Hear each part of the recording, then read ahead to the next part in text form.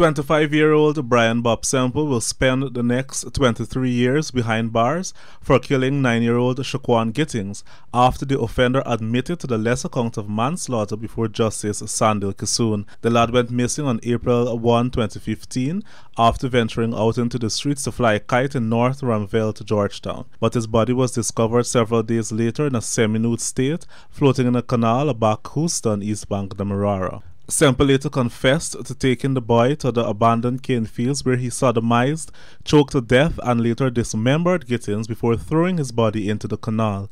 His cause of death was given as asphyxiation to the neck and drowning. The killer showed a worried expression at today's court appearance, while his attorney Maxwell McKay, in plea of mitigation, said that no one in their right mind could carry out such an act and noted his client needs psychiatric help. Justice Kissoon's sentence computation included 9 years 6 months for the cruelty meted out to the victim. No relative of either the killer or the boy was present at court. Shemuel Fanfare, The Evening News.